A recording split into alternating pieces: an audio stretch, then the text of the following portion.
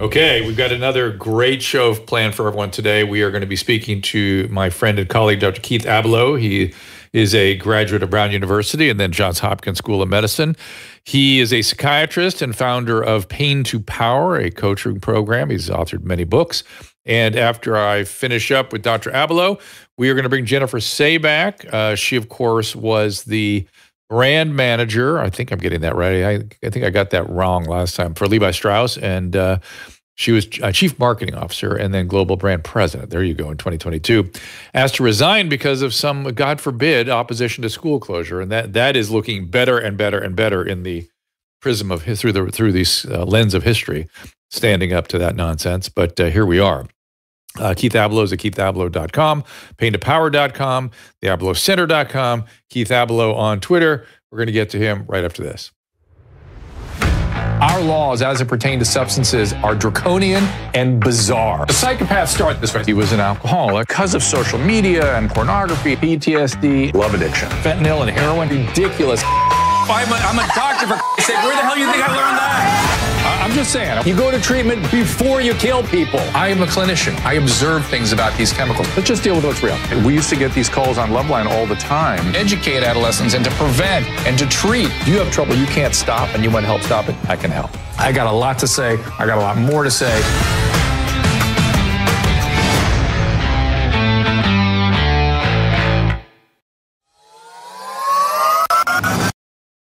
Let's talk about aging, because everyone wants to know how to slow it down. For almost a decade, I've been taking a healthy aging supplement called True Niagen. This supplement boosts NAD. That's something that cells can't live without. It's done with a patented form of nicotinamide riboside called NR, or Niagen. It's more efficient and more scientifically reviewed than NMN or other NAD boosters. True Niagen is truly the best way to boost NAD levels. And it's made by Chromadex. They are the gold standard in the NAD space.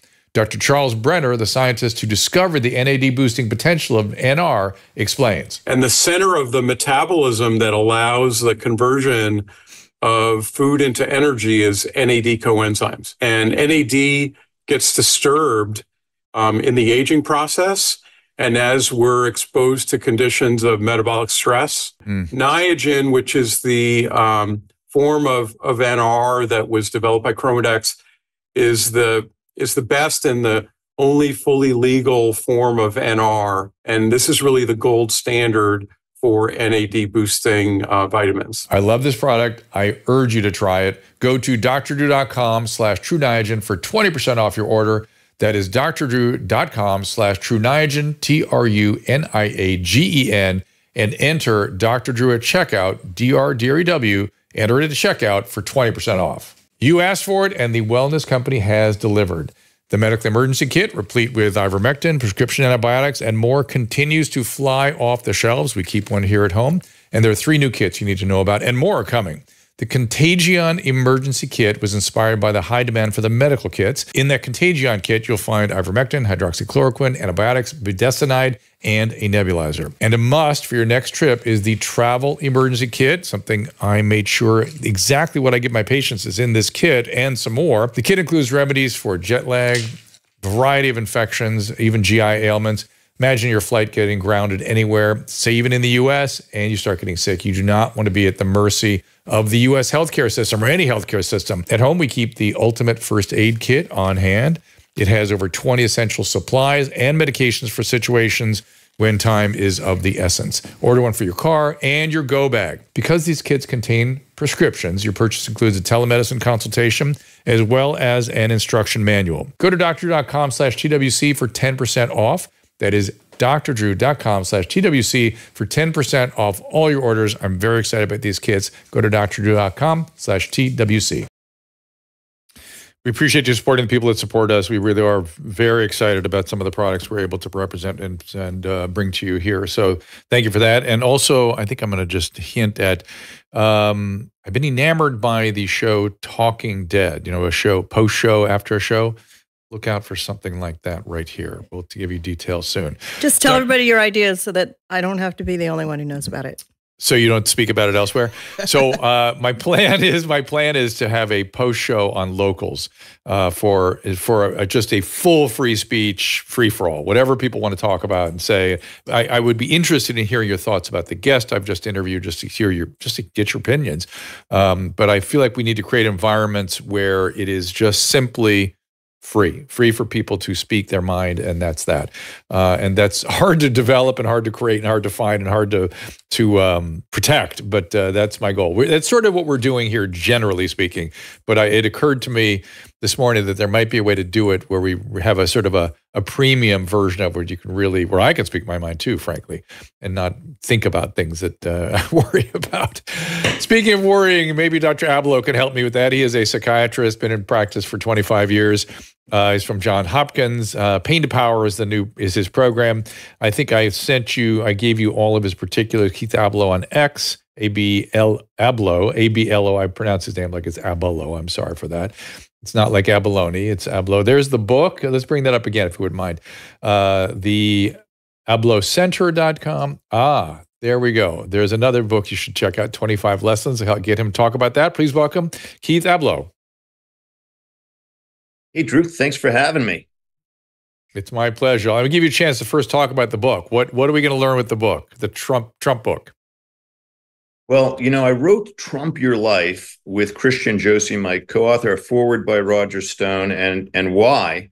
Because years back, I wrote a blog for foxnews.com, and I suggested that Donald Trump, multi-billionaire, successful businessman, Emmy award-winning television personality, president of the United States, that there were three characteristics of the president that might be worth emulating.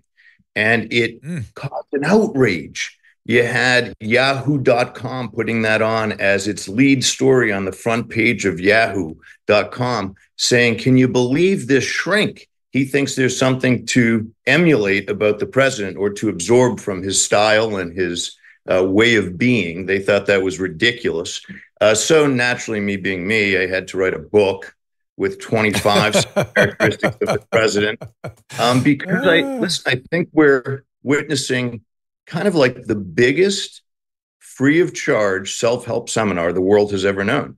We're watching a man who can perform despite innumerable obstacles put in his way, very unfair obstacles ranging from state to federal courts to all manner of accusations. And the guy just keeps on going. How does he do it?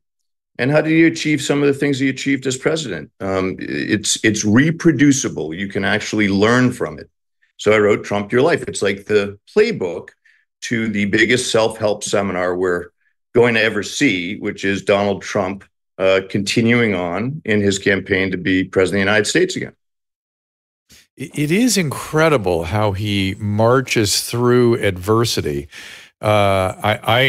I gave a talk at the White House. I'll go to any White House that wants help. I will show up and I will give a talk if that's what they want. And I did.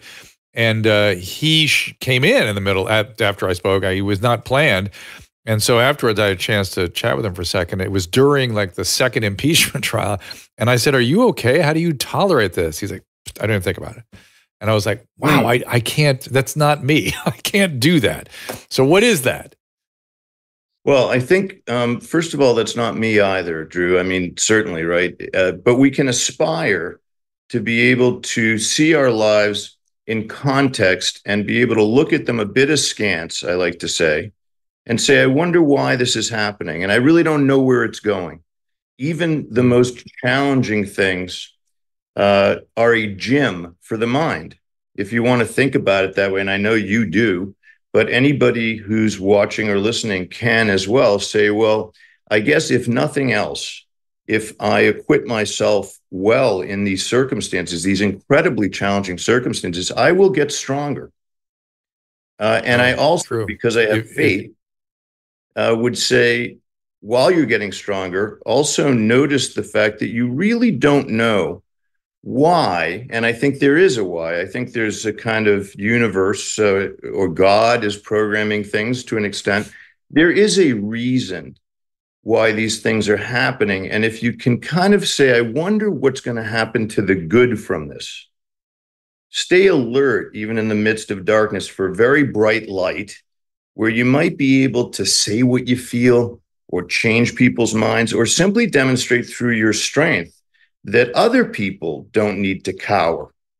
And that we humans really are able to summon extraordinary resilience in the face of adversity. It is extraordinary. I'm hearkening back to the beginning of the first Trump presidency, and there was a lot of, if you remember, a lot of pejorative pronouncements about his personality construct and his whatever, biases he had or whatever. And I remember at the time telling people that be very careful with pejorative assessments of naturally occurring differences in the human psyche. You know what I mean?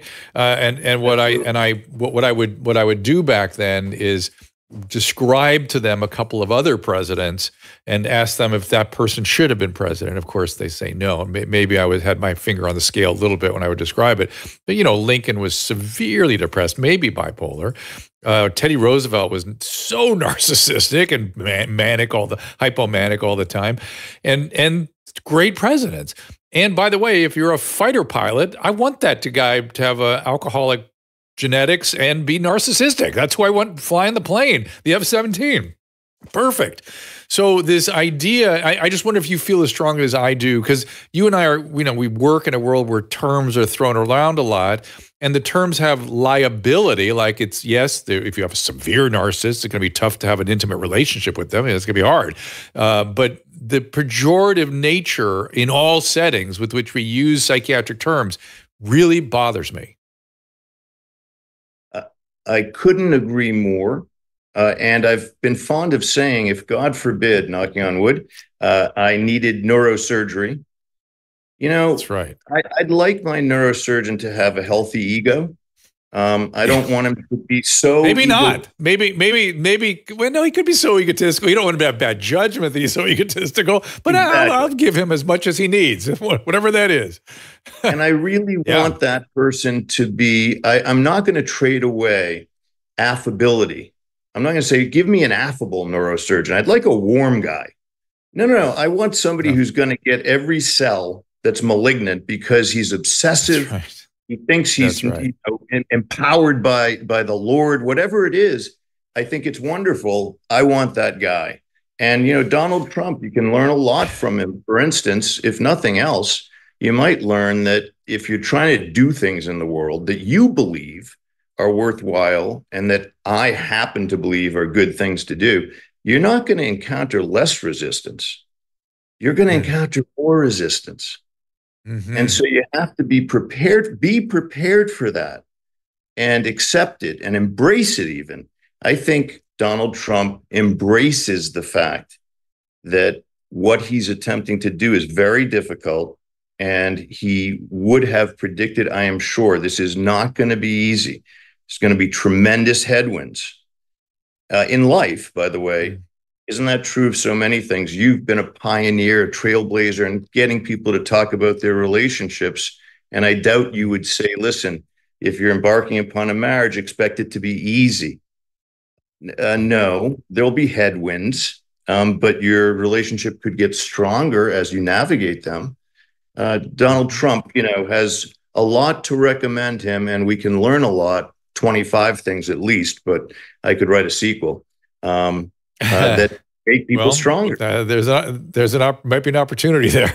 So I want to switch off him and talk about not really the collective, but you and I haven't talked since things got kind of crazy, and I'm just wondering what your thoughts are on what happened to us.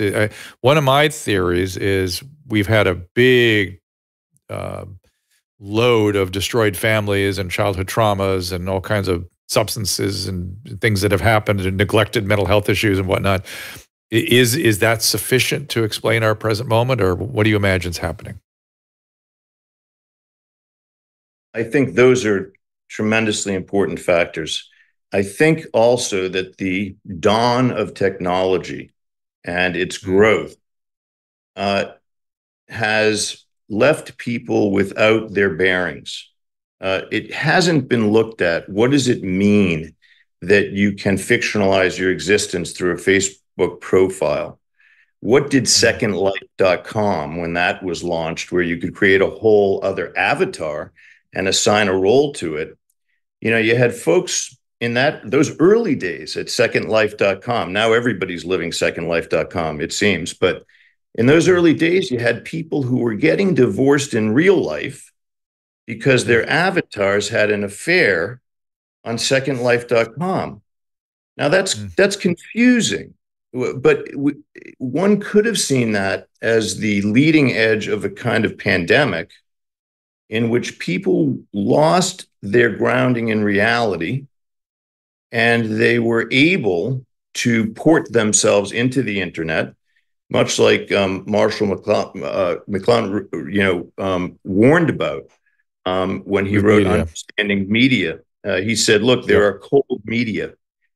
He talked about television as opposed to film, that people had to assemble the pixels with their own minds, and therefore it absorbed people. And he said it can cause wars. We want to reassert ourselves, our tribal nature, because we're being homogenized by TV. He would have absolutely said this is 100x. So I think that it's a drug, and people are worried, I think, to their core about being removed from themselves at the same time as they're flocking to do it.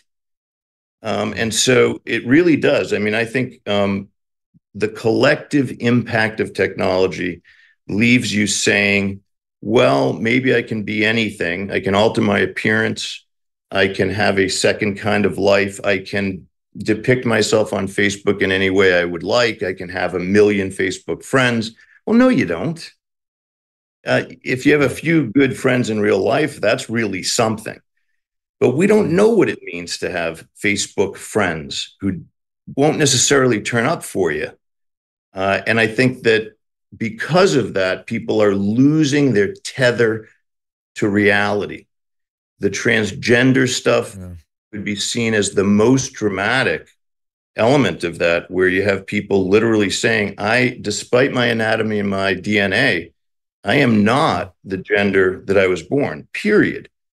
Well, that could be seen, as I do, as sort of an epidemic of psychosis.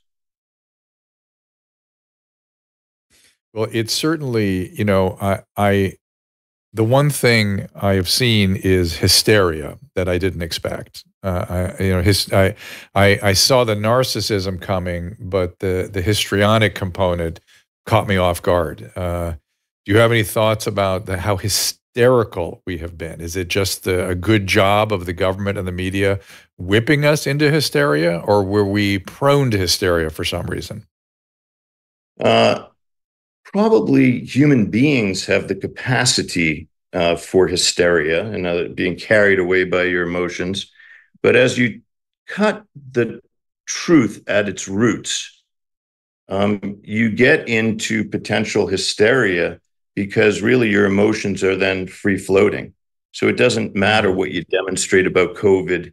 You're going to become overheated with fear, and you'll be manipulatable. This WHO pact, by the way, that's being suggested, where we give all kinds of control to the WHO if there's another pandemic, is basically saying, listen, you don't need to be anchored in yourself at all. Countries don't need to. You're really going to be hysterical in the face of any threat. And you're going to need a central authority to turn to, because you can't rely on yourself. You can't rely even on your government. After all, I mean, talk about delusions. We're living in a country where the leader of our country says through his actions, we don't need borders. Okay, well, it's a hop, skip, and a jump from, I know these folks that I believe, if you do and I don't, are the opposite gender from their anatomy, to, well, why are you saying that there should be borders? Based on what? Well, based on the definition of a country. Well, now we hate you. So we move from fiction to hysteria, deep hatred. at others who have different viewpoints, and then the whole cancellation thing that follows that. I'm going to kill you metaphorically. I will destroy you on Google, such that you will not be able to work, you won't be able to have friends, and that's where we're at. And this has happened in history before. This is the thing. I kind of was predicting it. Scapegoating. Scapegoating to me is what, I didn't know about social media when I started speculating about this, but this is a perfect environment for mobs to form, and then to act out the collective scapegoating mechanism on one or the other, and it's very effective way to deal with narcissistic rage and borderline. All the cluster B rages gets acted out and regulated this way rather than turned on one another. And history is replete with examples of this, whether you go to the pre-revolutionary France or whether you go to early 20th century Russia or mid-20th century Germany. I mean, it's just over and over and over again. The thing that people are missing is that when you start scapegoating, eventually you get scapegoat. In other words, you build so much hatred and resentment going back and forth that if you put somebody on the guillotine, eventually you're going on the guillotine. And because we don't teach history, people are missing that. Well, you're already the Walking Dead is part of the problem. Very often, I think the people in hysterics and those who would cancel others and destroy them are essentially vampires. So they have ceded their core to the state already. They've given up all their connection to reality. They are emptied out. Now, one of the strengths of psychiatry is that you can help people be themselves again. You can help them be sort of reborn in what was intended for them, and with their core talents and their real opinions about others in their lives and the whole world around them. But I think what we've got an incredible number of people who are no longer connected to self. So we could think of them as vampires, and they're coming for you because your personhood is offensive to them. What are they trying to kill? The First Amendment. You shouldn't be able to speak your mind. Why? Because it's a sign you're alive, which is offensive to us. You shouldn't be able to defend your home or your family with a firearm, even if you've committed no crime. Why? Well, because that's taking things into your own hands. That's expressing yourself and your bravery and your courage. We must stop that. You cannot express that. We're going to come for you. And if you have an opinion contrary to ours, that's perhaps extreme even, maybe it's quite not extreme, maybe it's simply a decided opinion, that will offend so many people at this point. The whole Ayn Rand idea that the man in the middle is the problem, that you have to be for or against many things in life, that's, for those folks, the pandemic. But they want everyone to die who believes that, metaphorically at least. Perhaps really. Yeah, boy, it's a great metaphor though. The zombie is the zombie or the vampire, and it's interesting. Isn't it interesting how preoccupied we've become with these things lately on television and elsewhere in the movies and whatnot? That's very interesting to me. That's gonna stay with me. I'm gonna be thinking about that for a while. I have to take a break in a minute, but before we do, you've been speaking lately about federal agents raiding your office. And I don't know to what extent you can talk about this or what and how it harkens back to your patient and whether I'm confused by the whole story. You can imagine. Can you give us a sketch of what that was? What's that? Well, no, sure. Oh, you're confused too. Yeah, I'm confused too. I was hoping you could help me. No, so maybe let's hear it. So going back now to 2019. My assistant got a call that somebody would like to come in and see me for some life coaching. Fair enough. Someone came in, but it wasn't a client. It was the DEA, armed agents who took many things from the office, all computers, cell phones, new and old, records, my business records that they simply sort of inhaled like a vacuum, weren't on the list to take, but nonetheless, it's okay. It's not. Whose list? Where'd the list? Who was it? The Department of Justice, or where'd the list come from? Sure, they had a search warrant, but I don't know that. I don't know what they told a judge to get said search warrant. And my own therapy notes on my own therapy. I had a great therapist at the time, by the way, and he would have me dialogue with myself. Great technique, sort of a Jungian technique, and grab that too. Certainly not on any list of things to take. And I've committed no crime. I won't be charged with a crime, God willing. I'm knocking on wood. But what it certainly familiarized me with, what it brought home in a very powerful way, is that the government doesn't need a very good reason to descend upon your home or office. They do it. And once they do it and start looking at your entire life, my learning curve here has been that anybody might have done something that they can assail you with. For instance, did you know, because I didn't, that you can be fined thousands of dollars per prescription that you didn't put a patient address on? Oh boy. I'd never heard that. Is that in all states? Yes, it is. Federal thankfully, law. I got to say, thankfully now we're doing it electronically, so it does appear on the electronic record, but never heard that before. For 40 years of practicing medicine. Exactly. And I never had a doctor say to me, hey, Keith, before I make out this prescription, what was your address again? Who has time? Yeah, but not only that, there's nowhere on the form. Where on the form is there an address? I mean, the address is in the record. If the pharmacy needs it, we give it to them. Or you might call the pharmacy and do a verbal, order. And I've never been asked, hey, what's the patient's address? Unless it's Jim Smith. And they're like, well, we got to figure out which Jim Smith from Keith Ablow is being treated here. So, but it turns out that if they choose to identify a particular physician, you might have written, say, 1,000 prescriptions. And you might be threatened with a fine for $5 million for addresses. Crazy. So the question is, if they don't like you, if you've expressed opinions that don't jive with an administration or a zeitgeist in the world, or maybe you championed ketamine like me as a treatment for depression before anyone did, and really championed it. I was really out there. Or maybe you were the first one like me in 2011 to say, don't let your kids watch Chaz Bono on Dancing with the Stars. It really could affect them to want to emulate someone who I felt wasn't well. That's just my take. I didn't think that was a sane approach to underlying psychological conflict. So I said that on national television. Listen, don't let your kids watch. I haven't been shy.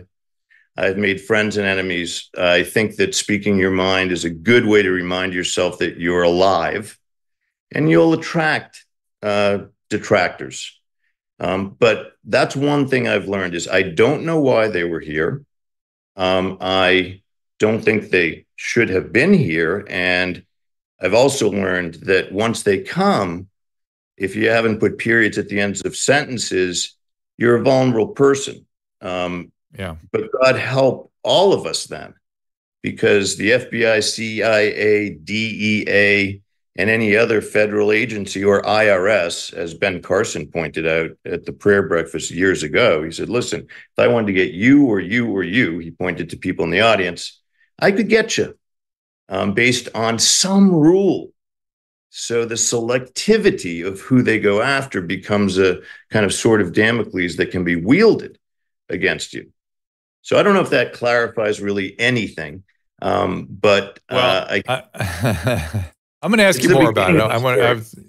It's the beginning of a story, exactly, and it reminds me of this feature you're talking about. Reminds me of what being in a malpractice suit is like. They can always find something, something you didn't something. Who knows? I mean, it's just because there's so much documentation, and you always forget to put something down, or something gets put down that we didn't have, or something. There's always something, and that's how they get you, is with the documents. They'll just go until they find something. And, you know, and language being powerful, that's how they get you. Now I listen, you know, I always did as a psychiatrist, but you can't get me. You can do lots of things to me. You can cause me a lot of pain. I'm not invulnerable, but I'm not available to be gotten. And that's where I think Americans need to go, to that core where you say, listen, you may make me bleed, but you can't take my soul. It can be very uncomfortable, believe me. But in the end, if you have the opinion, yeah, but I don't surrender my core, I just don't do it, so go for it, then it's hard to be defeated in a final way. And Donald Trump is that guy, by the way. That's why I say he's the best self-help course. You're not going to defeat Donald Trump. He's going to keep coming. So Ryan Holiday, who's become a very well-known advocate of Stoic philosophy, was a college student when I first met him, and he said, what are you reading? It was totally unrelated to anything in philosophy. And I said, well, look, I read crazy stuff. And he goes, what are you reading? I go, there's this Stoic philosopher named Epictetus. I'm reading the Enchiridion. And this is Epictetus's main point. You can enslave me, you can break my limbs, you cannot... I choose what happens to me inside. And that is that philosophy that has very great pertinence in the present moment for a lot of us. Keith Ablow is here with me. Paintopower.com is where I want you to go. I have to take a little break. Let's throw the book up there again, Caleb, so people will go out and get the book. It is the Trump Your Life book, Keith Ablow and Christian Josie, and we will be back right after this. You could spend thousands of dollars and dozens of hours trying to look a few years younger, or you can skip all that and the hassle and go with what works, Genucel Skincare. Genucel is the secret to better skin. Their products are made in the USA using a proprietary technology that combines a naturally effective base with non-GMO ingredients. In fact, you might have witnessed the astonishing effects of Genucel during a recent unplanned moment of our show, when just a little Genucel XV restored my skin within minutes right before your eyes. That is how fast these products work. I know I'm a snob about the products I use on my face. Everybody knows it. Every time I go to the dermatologist's office, they're just rows and rows of different creams. Retinols, vitamin C cream, under eye cream, night creams. Scrubs. And then when I get to the counter, they're overpriced. All kinds of products that you can all find at Genucel.com. Susan and I love Genucel so much, we've created our own bundle so you can try our favorite anti-wrinkle creams, correcting serums, under-eye treatments. Say goodbye to those fine lines, forehead wrinkles, skin redness, even those dark under-eye bags. Women and men of all skin types, Genucel has got you covered. Order right now at Genucel.com/Drew to save 50%, actually over 50%, and you'll get a free luxury spa box plus free shipping. That is Genucel.com/Drew, GENUCEL.com/DREW. Susan has talked about how she has been struggling with thinning hair and using Provia. I'm so happy because Provia is helping me grow longer, stronger, and shinier hair, especially up on top. Thank you, Provia. A reminder that Provia uses a safe natural ingredient called Procapo. It effectively targets the three main causes of premature hair thinning and hair loss: scalp circulation, the delivery of nutrients, and healthy hair follicle anchoring to the scalp. Provia guarantees more hair on your head than in the shower or on your comb. And right now, new customers save over 50% plus free shipping on Provia's introductory package at proviahair.com/Drew. Every package includes a full 60-day supply of Provia serum for daily use, plus the Provia Super Concentrate for faster, more noticeable results. And every order includes your choice of a free gift. Provia works, guaranteed, or 100% of your money back. Don't wait. Order now to save an extra 10% and get free shipping at proviahair.com/Drew. Not Dr. Drew, just Drew.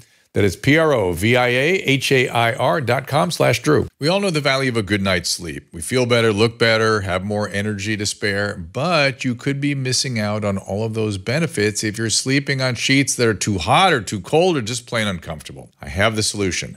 Cozy Earth bedding. Cozy Earth is the softest and most comfortable sheets, blankets, loungewear, and more. They use premium viscose from highly sustainable bamboo, and we sleep in them regularly. I wear their t-shirts. Susan wears their pajamas. Cozy Earth bedding comes with a 100-night sleep trial, which means you have up to 100 nights to sleep on them, wash them, try them out. If you're not in love, just return them within 100 days for a full refund. Susan and I love them. In fact, we have Cozy Earth sheets on our bed right now, and they made a huge difference in our sleep. If you've never tried Cozy Earth, we have some awesome news. You can save up to 35% off Cozy Earth right now. But hurry, this offer will not last. Go to CozyEarth.com, enter my promo code DREW at checkout for up to 35% off on your first order. That is CozyEarth.com, promo code DREW, COZYEARTH, CozyEarth.com, code DREW. Jennifer Say in here in just a couple of minutes. She has a new clothing line. She, of course, harkens from the clothing business. Right now, it is Keith Ablow. He was talking to us about a raid of his office, which is just astonishing to me. And have you found out? Have they told you what they were up to, what they were looking for, or where this came from? No. One of the puzzles about such a day is that it goes on for many years potentially. So they don't ever say, hey, this was our motivation. Unless there's litigation, in fact, you can't look at whatever document they provided to a court or whatever testimony they gave in front of a court to get a search warrant. That's only if the thing becomes litigation. And hopefully that won't happen. No, you don't know why they were there. I mean, I had a disgruntled employee who, by the way, I went to court with. She said she was harassed. I won. But once those kinds of things go into the newspaper and once they're talked about at the Board of Registration of Medicine or in federal hallways, you just don't know. What was it? Right before that, by the way, my guns were confiscated. That's before the raid. Because the same employee, or probably because of that, said I didn't store them correctly. So based on rumor and innuendo by somebody that lost in court and was roundly criticized by the judge, based on that, they came for the guns first. So I'll need to get those back eventually. And did I get this right? I don't know if this is rumor or what, that Hunter Biden's story folds into your life somehow? Well, one of the things that the federal government took when they raided my cottage, my office cottage, was in fact a laptop of Hunter Biden's. Now, I'm not breaking confidence here because it's been covered in the media that the DEA did take Hunter Biden's laptop. In fact, wrongly, Hunter Biden's attorney and friend and benefactor said, Keith Ablow was the source of the laptop. He must have given it to the computer repairman in Delaware. No, Hunter left the laptop at my office when he came here for help and came for treatment. And again, I'm not breaking confidence because it's been covered in the media because the texts were released from his laptop, not by me, by others. And so it was clear, Keith Ablow was treating Hunter Biden. Yes, that's true. And so one of the things swept up in my office was Hunter Biden's laptop by the federal government. Do you think maybe that's what they were going for? I won't even theorize. I can tell you this immediately because patient confidentiality to me trumps most everything. I had my lawyer contact the feds and say, listen, one of the laptops is not looking like the others because it's dirty and it has stickers on it. It's quite different than Keith's. And that is not Keith's. And the client's lawyer will be in touch with you who does own that laptop. And my understanding is that resulted in it being returned to Hunter Biden. Oh, okay, that's fair enough. Did he just leave laptops? He walked around with laptops and sort of, when he was not doing well, forget them places? Is that his thing? What were you thinking? Did you want to give it back to him all that time and he just never came around for it? Or you really were getting into the area here that we can't talk about. But it's just so odd to me. The guy leaves Sleuth laptops. detective Drew Pinsky. Well, no, I did try to give it. You want to be very careful. Okay, fair enough. That's Yeah, I did already. try to give it It's back. weird once. It's so interesting and weird once a patient divulges publicly that they've been in treatment. However that happens, then simple questions like that become like I could talk. I don't know. It's I want him to know. So you had it in a secure spot, right? You kept it like it was a patient. It was patients of personal belongings just got left there. Yeah, everything was locked up. So his laptop was some, very fine clothes, which fit me. But no, I didn't try them on, but we're the same size. So I had said to him, and this is not breaking confidence, I had said, listen, pick it up or I'm keeping the clothing because I would never spend that on. But none of it got picked up. So there you have it. And it got swept up by the DEA. In this raid. The only other thing I can think of, that I know irked the DEA is I had prescription art. I had a bad conversation once with a DEA agent because I make large prescriptions that say, I hope, iconic things about our culture. And it had my DEA number on it because it's literally a blow up, my prescription. Yeah. And they called and they said, look, it's legal, but we'd rather you not do it. And I said, well, it's kind of part of the art. I don't know if that irked. That doesn't seem to equal a raid to me. Factors, I don't know about the laptop, my disgruntled and defeated ex-assistant. But I can tell you this, I never broke a law. I never dealt a drug to anyone. There's no reason. I think some of these things are like they say about the Kennedy assassination. You never had to issue an order to one specific person necessarily. It's this one stands down. This one appears in the wrong place. It happens by unconscious choreography without actual words being spoken. I'm not well liked in Massachusetts by more than half the people because I'm an unapologetic conservative.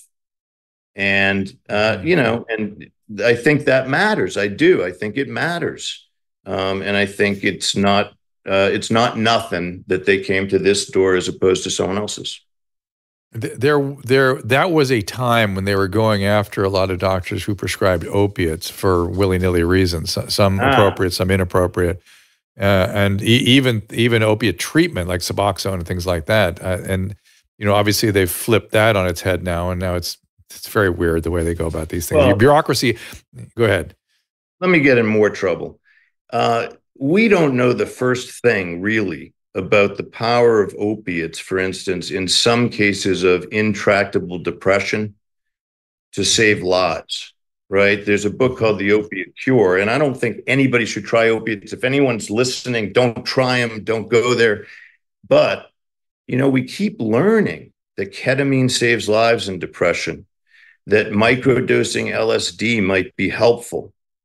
And then there are these sacred cows where if you ever said, I wonder if you're at the edge of the earth and you might die from depression, is it possible that you're opiate deficient, that your endorphins and enkephalins are literally at a lower level than can sustain your life in terms of your mood and your depression? Yeah, sure, that's possible. Are we going to study it? Well, not until there's the same kind of effort behind, say, opiates to look at them, but they're the demon now, as was placed on ketamine and psilocybin. Yeah. And now, others are coming down the pike. And I think that the regulators are at least parsing out the kappa opioid receptor system from the mu opioid receptor system and becoming willing to look at that. And man, and that has been very, very, very helpful.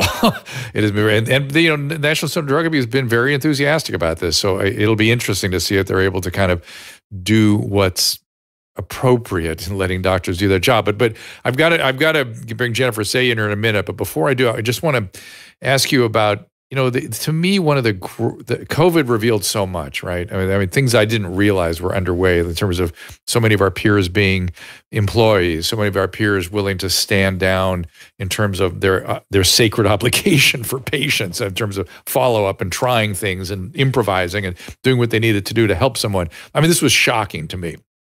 But the seemed like the culprit, one of the big culprits, and there were many, in all of this was the bureaucratization and the centralization of our profession. To me, and I've been studying history lately, and that tension between decentralization and centralization has been in play since the French Revolution. And what people don't know is, by the way, the Jacobins were the original totalitarians, essentially, were taking a page from their monarch. The monarchs had developed the administrative state. They just wanted the administrative state to be expanded and run by the people. And then, of course, we have a revolution, and decentralization has always been a better way to go. And America worked. Their own Frenchmen came to America, and de Tocqueville came here and said, "Why does it work in America? Because democracy is decentralized and it's practiced locally. That's why it works." And yet, our profession, where the sacred unit of the patient and the physician is your most effective unit, is being completely encumbered by bureaucracy and centralization. I just want to get your thoughts on that before I let you go. I think it's being decimated. I think that the sacred bond between physician and patient, and the physician's ability to use things off-label, for instance, useful things, is being encroached upon. So I agree with you 100%. By the way, you can take that, what you just said, Drew, is true even of Bitcoin. Why is it powerful, Bitcoin, cryptocurrency? Because it's decentralized. That's why it has the power that it does. Yes, that's why America has 50 states, and why it too is stronger than it would be with 10 states or 5 or 1. And it's why the WHO shouldn't be messing with America's response to the next, as they say, disease X, which makes you think, man, what do they have in store for us next? That's exactly right. I completely agree. One last question. I didn't know where you grew up, but I heard the word oat came out of your mouth a couple of times. Were you from the Pacific, the Northern Plains or Canada, or where did that come from? No, I grew up in Marblehead, Massachusetts. I dated a Canadian girl for years, and I think this is the remnant. That's all I have left. I have a broken heart and the word out, and I have a question. I have my own question for you, which is, why wouldn't Drew Pinsky be running for governor of California? Well, Mrs. Pinsky, why don't you explain that? It was discussed a few times. Mrs. Pinsky, he needs a new wife for that. we started looking into it. I was looking at going after. He needs to marry Catherine Barger, and then maybe it'll work out. I was looking at. I talked to a former governor about, and he was very encouraging, which was shocking to me.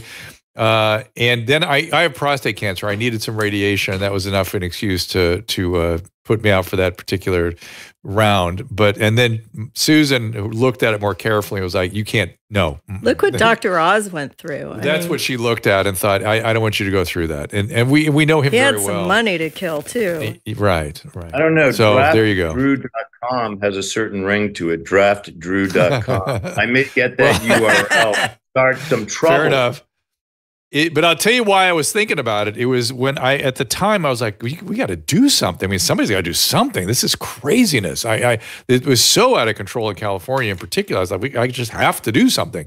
My something right now is this. We're doing this. We're talking to people like you. We're raising awareness, and I really feel very good about the environment we're creating here. And I thank you for being a part of it. And hopefully we'll see you soon. If I'm out in Boston, I'm gonna, or if you're down in New York, let me know. We should get together soon. Sounds great. Thanks, brother. All right. You got it, man. Pain to Power is where we want you to go. The book is The Trump Factor. Did I get the name right? Caleb, put that up again, if you don't mind. Trump Your Life. Trump Your Life. It's interesting. I turned that into The Trump Factor. I bet he thought about that as a name, and it probably was already taken somewhere. At this point, want to switch gears, and we're going to bring our friend Jennifer Say in. Let me get you her particulars, if you give me just a second here. Oh, Caleb, where is your note to me? Did I throw it away? let's put up her. I don't have it all of a sudden. Can you put up her stuff? It's her ex. Yeah.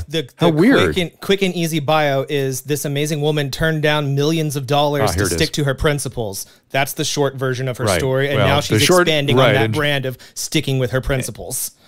That's right. And she was essentially raising an issue that turned out to be categorically, I would say, not only correct, but probably the most important issue in the pandemic that was miscarried profoundly by our government, that was harmful on a level that could not be measured by the deaths, not even approximating the number of deaths from the pandemic in terms of the impact on what they did in closing schools. You can get Jennifer at Jennifer Say, S-E-Y, Instagram, XX_XY Athletics. That's a hint at her new clothing line. XS_XY Athletic on Twitter. XX. And also she gave us the truthfits.com is where you can get some of her wear. Please welcome Jennifer Say. Welcome back. Hi, Drew. Thanks for having me. Of course. Glad to be here.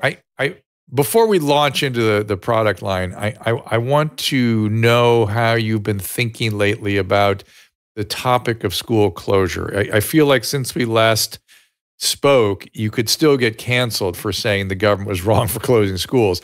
Now it is not just abundantly clear, it is grotesquely clear. It's disgusting what they did to kids, particularly in states like mine. How are you feeling? How's the fight going? Tell me some more. Well, your current state is my former state for 32 years. I left in 2021 so that my younger children could actually attend in-person school. I had a son who was halfway through kindergarten and had never met his classmates or his teacher. And that's not what I wanted his first experience of school to be. I want him to be excited about learning.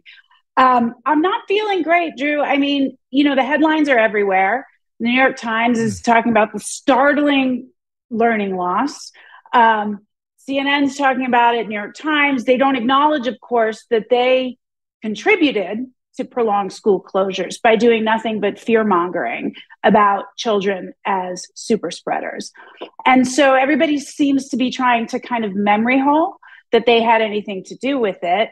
It was patently obvious. We didn't know. How did we know? We didn't know. How did Jennifer Say know? How did I know? She knew. How did I know? I'm not a doctor, and I knew. I have children in public school. It was obvious. These are the most vulnerable children, not mine. My children are, have every advantage, but I know their classmates. I know the population in the public schools. And just the mere fact that the private schools were all open and the public schools were closed was such glaring hypocrisy that I just couldn't abide it. And, honestly, it didn't take me a second to know that this was problematic. I was outspoken from day one, March 13th, 2020, which, as you can imagine, in San Francisco was not, a popular opinion to have. And so, my neighbors, the citizens of San Francisco, came for both me and my husband. But we persisted. I attended school board meetings. I led rallies starting in the fall. But the schools in California, that was the state closed the longest, 19 months of school closures in California. I know you'll not get an apology from any of these. I got to hold my tongue. You'll not get apologies from any of these citizens. But how many do you think understand how grotesquely out of line they were and how wrong they were? Have they confronted that yet? No, I actually don't believe that most people. Well, here's what I'll say. I think there is a very passionate minority who still insists that they were right and that any amount of harm done to children was worth it because they still believe it saved lives, which it did nothing of the sort. It didn't slow the spread. There's plenty of data on this. And their identity has become so wrapped up in, COVID fearfulness, COVID cautiousness, and not making them a good person because they care about other people. And they can't see the harm that was done. But I do think there's a significant percentage of the population that sort of, stood by quietly, didn't necessarily, shame their neighbors. And they're starting to kind of realize that maybe they made a mistake. But the general, I think, vibe in the media is, well, we may have been wrong, but it was for the right reasons. And you may have been right, but it was for the wrong reasons. So you're still a terrible person. Wow. I mean, that's what, wow. I mean, what a twist. I hear it repeatedly. I mean, I heard Dr. Scott Galloway. I don't know if you know who that is. He does a podcast with Kara Swisher. That's basically his view. He said it on Bill Maher a couple months ago. She sort of said the same thing this past weekend on Bill Maher. No, the right reasons. I have no problem saying that. And you were wrong for the wrong reasons. And it was total myopia. And it just, I'm not a doctor, but I can read the data. Yeah. And I understood from the outset that children were at little to no risk. And I understood that being out of school was going to be incredibly harmful in myriad ways. And that's exactly what happened. Yes. Literally 1,000-fold less risk, 1,000-fold. And in countries like Sweden, where they kept the schools open, there were no deaths and there was no difference in the teacher population relative to the women and men of that same age across the country. In other professions. In other Sweden, professions. that terrible right-wing country, that horrible right-wing country. They must be MAGA. They must be Trump supporters, I guess. But and I can forgive people for being wrong, but for destroying and canceling people whom they disagree with, that's where there needs to be some sort of. I agree. I don't mean a settling of a score or a reckoning, but I'd like to see some real apologies for the behavior, because the harming of other people who are right, and now, by the way, interested in silencing the free speech of people like Jennifer. Should there ever be something else where she needs to speak out? This is reprehensible. We all must do something about this. And if we don't have a degree of introspection, it'll just happen again. The same people are in control. Randy Weingarten is still in charge of the teachers union. I guess we have a different, leader of the CDC, but similar mindset. Gavin Newsom is still the governor.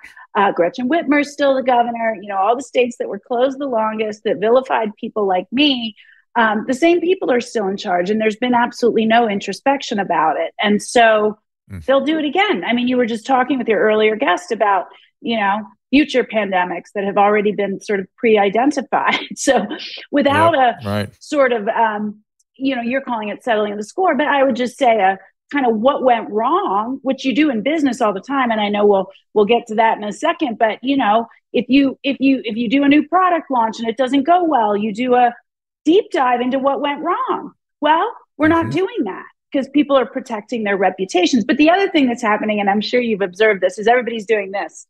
I didn't do it. I didn't close the schools. He did it. Yeah. He told me to do it. It's like, I can't. I almost wish I'd been wrong, because it's so frustrating now. Yeah, I get that. Well, speaking of making sure businesses thrive, talk to us about your new endeavor. Yeah. So just 2 days ago, I launched my own brand. I never wanted to lead a startup, and we can get into kind of what led me there. I was always very happy, being a leader in an established company. I actually really liked that. I was sort of a company person. But I saw a hole in the marketplace. And you have is that Riley Gaines? Is that Riley Gaines one of your models? Oh, that's so funny. Riley is, and Paula Scanlon is, and we've got a bunch of other truth tellers. We wanted to feature people who are brave and, speak inconvenient truths and do it anyway, even when slings and arrows are directed their way. But I realized there was just a hole in the marketplace. There's all these athletic brands that claim to stand up for women and champion women, from Nike to Lululemon to, much smaller brands. And on this particular issue of really championing female athletes and protecting women's sports, not a peep. They don't do anything. And look, I've been I have studied and paid attention to Nike my entire career, obviously one of the strongest brands in the world. The disconnect between their Women's History Month campaigns and how they pretend to champion women, and how they actually treat real women inside the company, as well as their ambassadors, people like Allison Felix, and I can tell you that story, how they treat young athletes in their Nike's Oregon running project, which is now shut down for abuse and doping. They drove a young woman who had been the fastest runner, young runner in the world. They drove her to the brink of suicide. Mary Kane. All of these things have been written about. So the hypocrisy, that divide between the image that's presented and the actual disrespect and disregard they treat women with, I think is reflected around this issue where women's sports are really, I think, at risk and endangered because of male-bodied, trans-identified athletes that are competing in the women's category. So I just, I looked at the situation and I thought, well, I'm a former athlete. We haven't talked about that, but I was an elite gymnast in the 80s. I was the 1986 national champion. I've been very outspoken about the abuse in my sport, was the first person to write about it, actually, in my book in 2008. I obviously have been outspoken on other subjects like kids. And so I'm not afraid of a little controversy. And I've worked for one of the most famous and beloved brands in the world and rebuilt that brand, Levi's. So it's kind of everything I was meant to do. And I just couldn't bear to go back into a corporate environment where I'm constantly being told what I can say and what I can't say and what I'm doing wrong and how I don't understand women and how I talk too fast. I just want to do it my way. I'm 55 years old. I got one more shot at this. I know what I'm doing. And it seems like a lot of people agree with us. We launched 2 days ago, and we've sold several weeks of product in the first 2 days. So, congratulations! That's a good deal. There is this world out there of people who want to support brands that support them. That they don't feel like the brands hate them, which is how it feels to buy brands these days sometimes. So, congratulations. You want to say something here? Go ahead. Oh, no, I think that's true. I mean, people often say, they usually say, the vast majority of people say, I want to buy brands that support my values. And there are a ton of people that feel pushed away by, I'll use it as a shorthand, but those kind of woke capitalist stances that so many brands are taking. I don't see this as a political position, though, saying that men and women are different. That shouldn't be a political position. It's just true. Well, I see you more as someone who's really worried about women's sports and what does it mean when we're allowing all this funny, when we allow in post-pubertal males that are on estrogens, what does that mean? And, these are sports oftentimes that won't allow any medication, any hormones, except this. You can take these. And so it's a very odd time. And I worry about women getting hurt, and things like fighting. Well, that's an issue as well. Yeah. Well, even in lower contact sports like volleyball and basketball, young women, high school students have been hurt. In just the last few months, there have been coaches that have called games off because so many athletes on the opposing team have been injured. So it's neither safe nor fair. And I think what's really concerning to me is the ideology that underpins allowing for this, is that there is no difference between male and female bodies. And it's just patently false. But even not going there, just not supporting women who would like support and protection of their discipline, of their competitions. To me, it feels so anti-feminine. It's like not anti. I don't know what words to use. It gets weird when you try to express yourself. But anti-feminist, I guess it would be. It's the opposite of empowering women per se. And if you want to get into the language and say, cis females born as females with XX chromosome, they would like some protection and they get none. And so it gets very challenging for me. It's very difficult. And a lot of it is it is sexist. That's what it feels like to me. Under the guise of inclusion. And not only that, but any woman who speaks up, me, Martina Navratilova, Riley Gaines, we're told to sit down and be quiet. So women's empathy is being weaponized against us, because I think women generally do want to be kind and inclusive, or we sort of lean that way.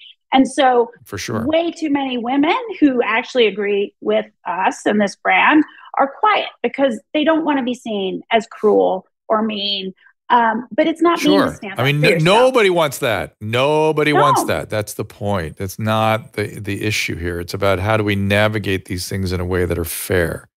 That's right. And safe. And safe, exactly. And like, as I was saying, so much of this is medically managed, and I worry about my profession harming people inadvertently in all kinds of ways. So, well, tell them briefly the story in the book about Levi's Unbuttoned, how that happened to you. Yeah, I mean, it's really a book about my entire career. So if anybody's interested and you want to read it, you can actually get it on our website, thetruthfits.com. We're selling it as part of the assortment. I mean, it really is my entire career. It's not just my time at Levi's, though I did spend 23 years there. And look, I think it's an amazing brand. I'm so grateful for what I learned there. And you know, I did. I ended up resigning. That's a very small part of the book, though. It really is about my entire career and kind of coming to terms with the fact, look, Drew, I'm a lifelong lefty. And what I experienced, or I was up until 2020, what I experienced during 2020 and COVID was such a trespass of what I thought the left's values to be, their stated values, you know, protecting the little guys, standing up for kids, standing up for the vulnerable, protecting the little guy from big corporate interests. All those things were cast aside during COVID. And so it really is kind of, I guess you could call it my red pilling and realizing that this was not a party I wanted to be part of. And I dive into woke capitalism and how, you know, corporate leaders have really taken these woke stances to kind of wrap themselves in virtue to avoid any scrutiny. I mean, Sam Bankman-Fried, I think, is the most obvious example, right? He furthered this idea of effective altruism.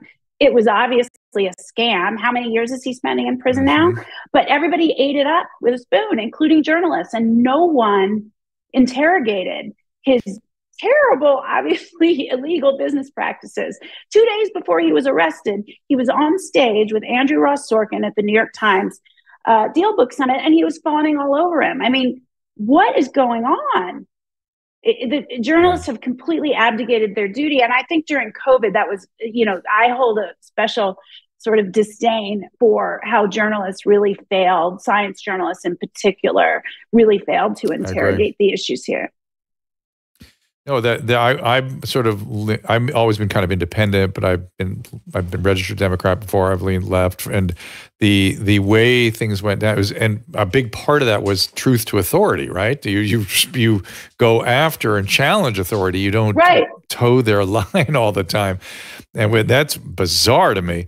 And you know, but this I'm not strictly speaking a conservative, and this recent attempt at I'm not even sure what they're doing in front of the Supreme Court right now with this another abortion case, but it reminded me when I used to have to fight against the right really hard against I was bringing the Gardasil vaccine in for I was worried about HPV and cervical cancer, and I know that's a controversial issue and there are people that have concerns about that. I know, but I was very most of the attack came from the right back in those days. Then morning after pill. Here's the thing about morning after pill. I think they're assailing the morning after pill in the Supreme Court. And what drives me insane is the morning after pill works by suppressing ovulation. That's how it works. That's how your birth control pill you take every day. Same mechanism. Any hormone can interfere with implantation. So are we going to get rid of all hormonal contraceptives? And oh, by the way, IUDs specifically work by preventing implantation. And no one ever brings IUDs up in this conversation. So to me, it seems disingenuous unless you're going to get rid of all of it. If you really want to go there, well, at least that's philosophically consistent. So again, that was all stuff I was fighting back in the day.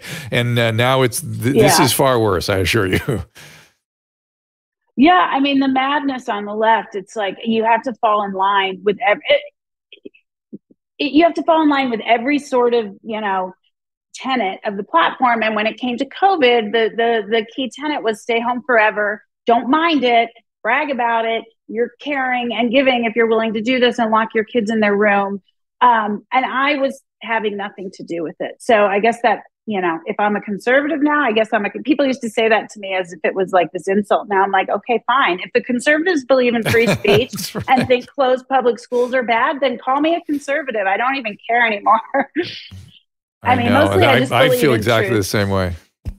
Yeah. I believe in the truth. I believe in keeping children safe. I believe in free speech, absolute free speech. And that is my greatest concern these days. That seems to be under massive assault. So I have absolute categorical, it is my privilege to defend your right to bring up new clothing and to bring up the issues you want to defend. I mean, that is just, I feel that with every piece of my being.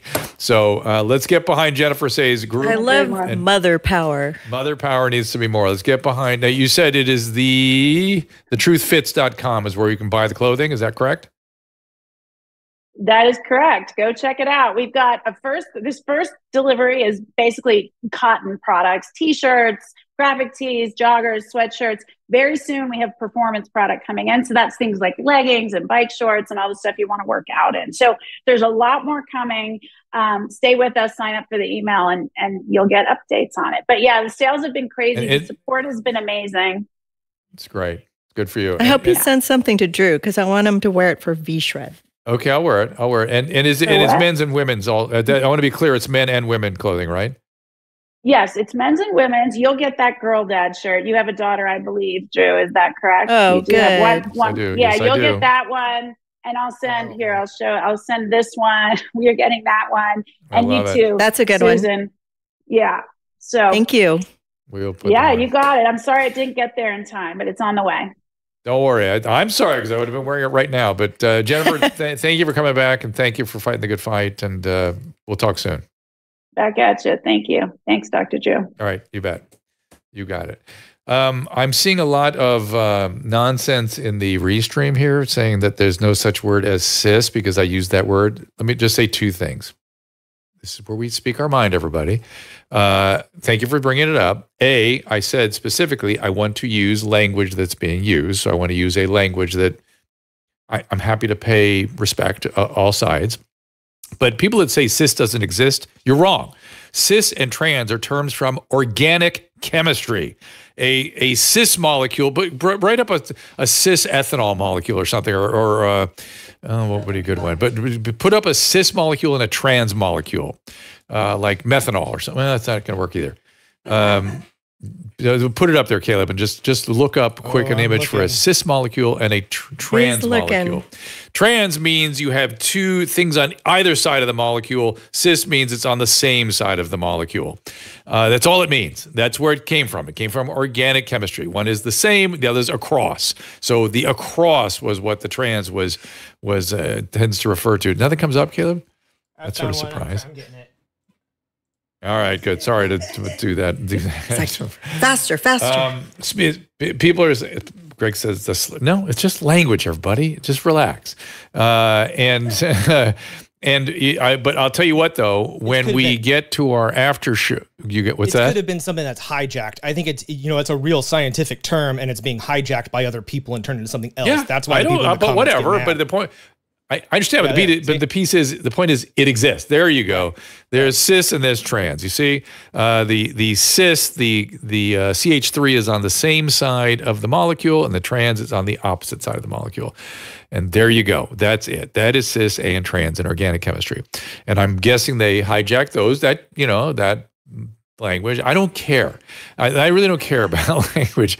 And so we're old. Yeah, is that your brother on the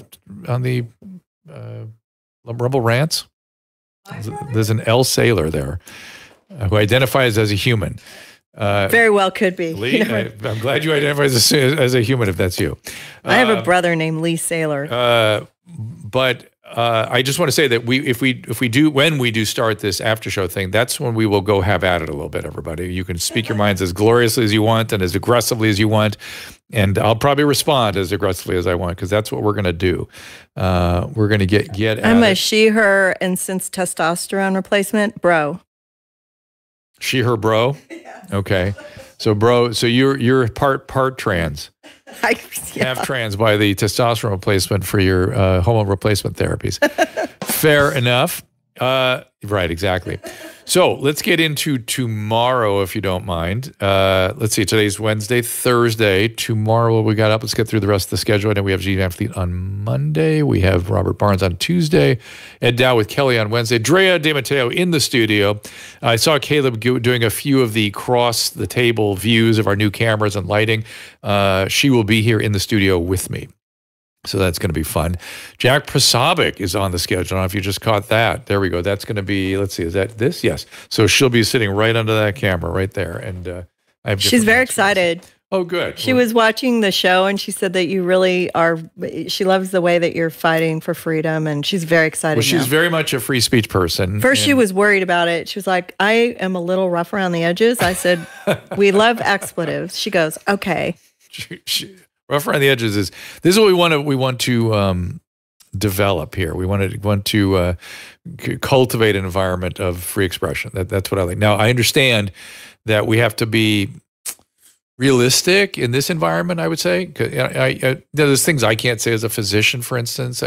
They're realistic constraints on language, and I think it's important that we respect the real. Like we can't yell fire in a crowded theater, all the classic stuff, but in our own private Idaho, which I plan to create in the post show, the Talking Dead part of our show, we're going to mix it up. So you're going to have to sign up at Locals to get that one.